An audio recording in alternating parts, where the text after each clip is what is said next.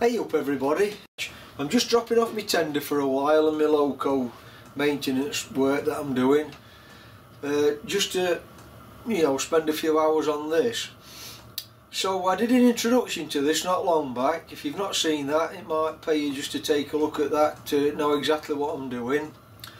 So in this part then, I'm going to get all that very light surface rust off the castings, and the few components that the previous owner, well, not the previous owner, the initial owner did many moons ago. I'm going to get all those cleaned up, and I think my first job, once I've got everything cleaned up, I've got to make some gibs for the slideways, just so I can get all the slideways working, and then I've got to move on to everything else wants making from scratch.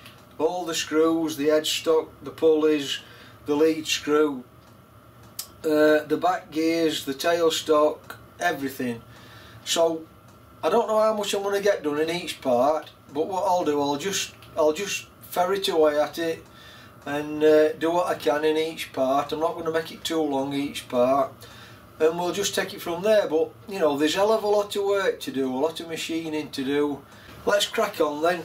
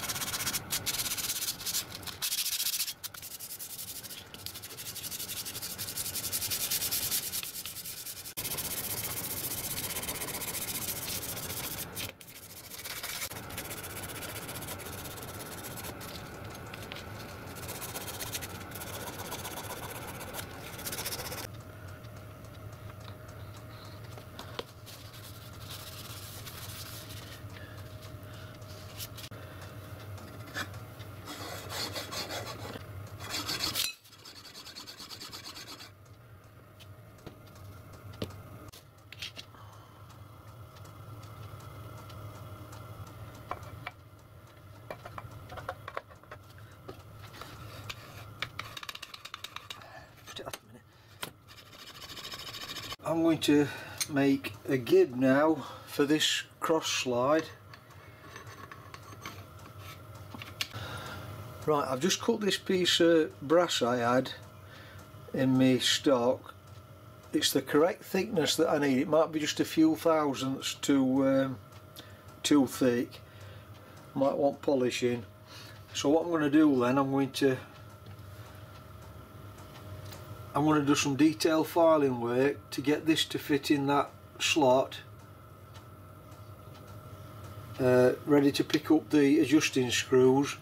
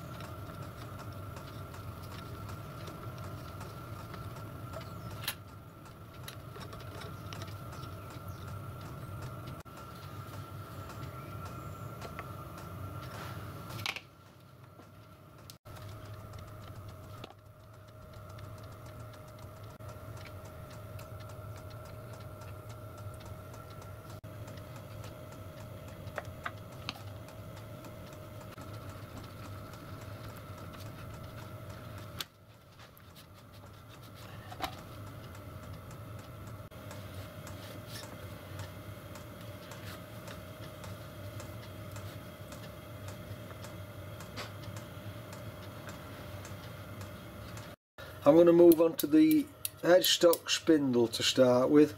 Like I said in my introduction, I've got no plans or drawings for this, it's all coming out of my head. So I've made this bit of a sketch up for the spindle.